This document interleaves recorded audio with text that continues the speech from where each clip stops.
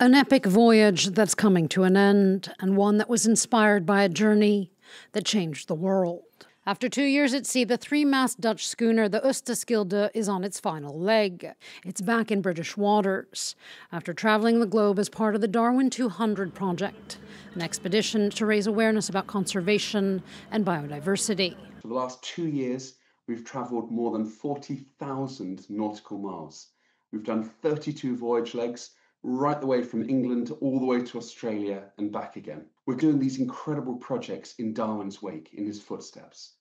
Be it from Cape Verde, Rio, Auckland, and of course the Galapagos, the team on board trained some 200 conservationists along the way.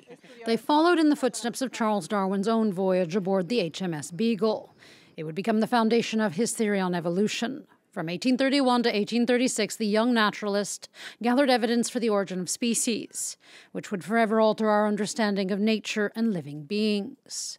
Dubbed the world's most exciting classroom, the Darwin 200 project taught up-to-date conservationist methods.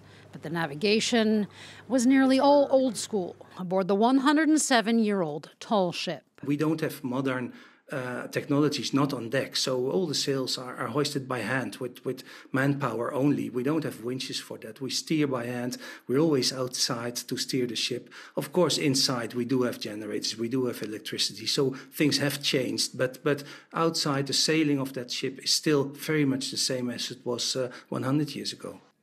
Now, a new generation of environmental leaders has been trained to make scientific discoveries of their own and to raise awareness about the mysteries of our fragile planet, nearly 200 years after the 22-year-old Charles Darwin first set sail.